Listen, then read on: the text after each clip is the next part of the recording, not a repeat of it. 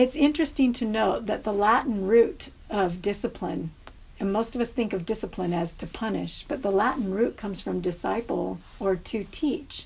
And the Latin root of parent is parar, which is to prepare. And I love being aware of that, because one of our real mindful targets as parents and teachers is to teach and prepare kids to go out into the world to create powerful results.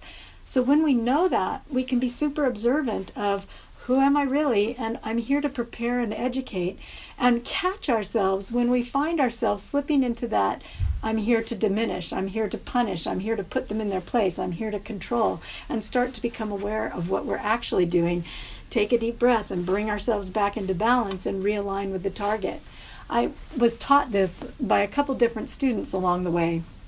One time when I did my very first labyrinth walk, I taught the whole group of people, there are no rules when walking the labyrinth. If you come up with rules, notice, because that's part of what you're seeing in yourself. And then this little girl started running through the labyrinth all around and making, just gleefully having a great time. And I unconsciously found myself going over to her and saying, honey, this is a meditation. You want to walk this quietly. After she had just heard me tell everybody there are no rules.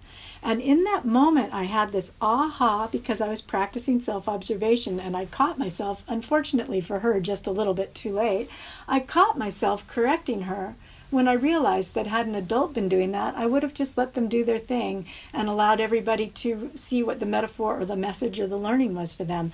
But with a child, I was working in the school system at the time. All day long I spent telling kids they couldn't chew gum, you have to walk in the hallways, blah, blah, blah, blah, blah. And here I am on the labyrinth telling this child she needs to slow down and essentially stop having so much fun. This is serious spiritual business. I still send apologies to her energetically, whoever she was. It was a huge lesson for me, though, so I hope she forgives me, because I suddenly realized that in my ego mind, my job was to control.